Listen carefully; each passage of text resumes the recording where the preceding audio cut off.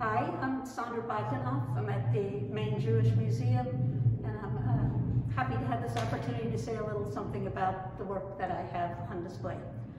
You can tell that I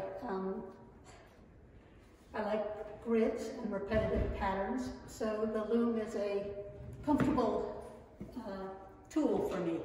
It's a good fit. And I wanted to say a little bit about weaving. It's basically a construction process where each decision I make affects the whole.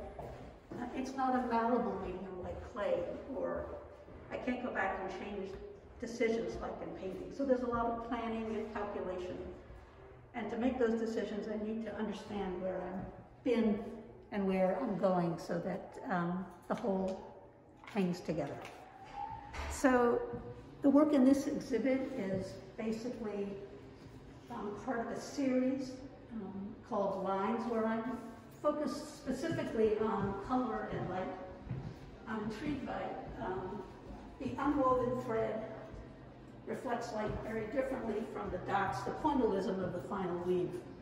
So that line to dot, dot to line transformation, that movement that's really always in front of me on the loom as I'm weaving, is what I'm trying to capture. Some of that magic, some of that color and light changing, hopefully so you can't understand exactly what you're seeing. So that's what's here. They are a progression that I think will be pretty obvious if you come and visit the show. So thank you.